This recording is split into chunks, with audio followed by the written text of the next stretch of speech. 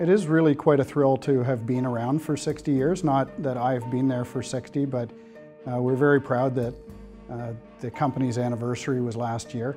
I think it's really quite an incredible achievement in this industry because not a lot of our peer companies have been around that long.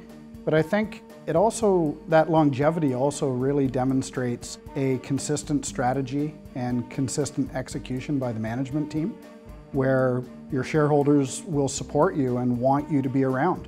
And we're really planning to be around for 60 more by executing literally the same strategy that got us here today. Our strong performance, I think, relates to what I just said about the execution of the strategy, but it also really speaks to the quality of our employees and the high quality of the assets. We like to evaluate early stage assets, and that allows us to get in early, frankly, and find the gold for ourselves.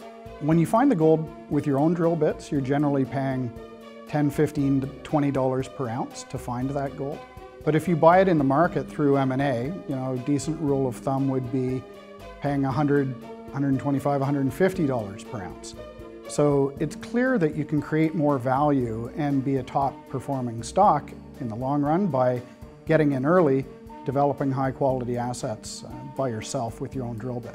I'm pretty excited about the state of the gold market at the moment because, of course, rates globally have started to tick up, started to rise, and in a rising rate environment, gold hasn't always done particularly well. But here we are today with gold around $13.50 per ounce, and gold's held up pretty well. We're quite encouraged by that.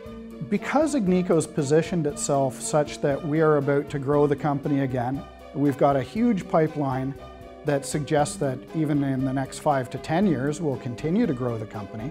A growing company that keeps control of its costs and pays attention to the balance sheet in a good gold market gets us pretty excited about the possibility for creating huge per share value for our owners and other stakeholders.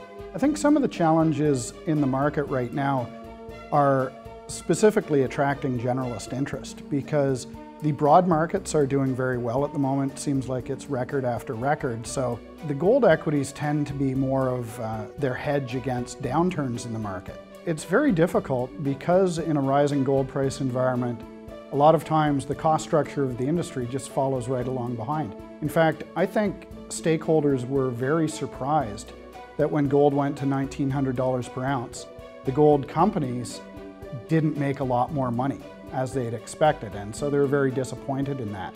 But it's very difficult because there are numerous inputs to this business that effectively you can't control.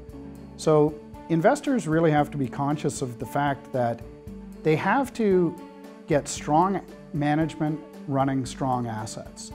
We're really excited about where we are today because a lot of the companies in this industry, I think, have not reinvested in their businesses through the downturn as much as Agnico had.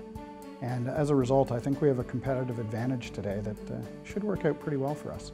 The culture is part of the success and part of the reason Agnico's been around for 60 years. I understand it goes back to the founder of the company, Paul Penna, put it all together in 1957. And he was a very charitable guy. He believed in making money for the shareholders, for sure, but he also viewed the employees as family and treated them that way. And I think that continues today, largely through our current CEO, Sean Boyd. And one thing Sean likes to say is, just do the right thing. And as a result, Agnico has been a very respected company for more than 60 years. In fact, it's an award-winning company on the CSR front, and we're very, very proud of that.